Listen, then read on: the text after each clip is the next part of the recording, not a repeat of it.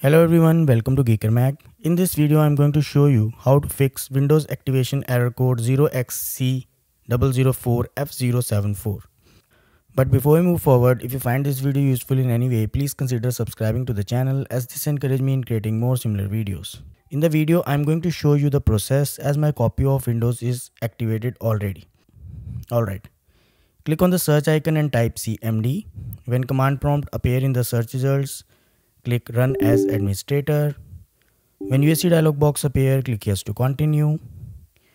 In the command prompt window, you need to copy paste or type this command and hit enter. Windows script host dialog box will appear with this message.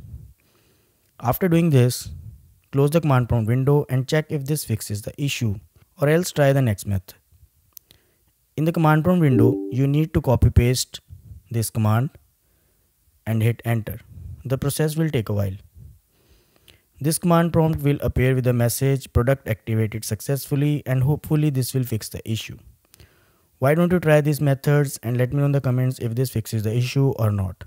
So that's all about this video. If you find this video useful, don't forget to like this video and subscribe the channel to get notifications about more similar videos. Thanks for watching.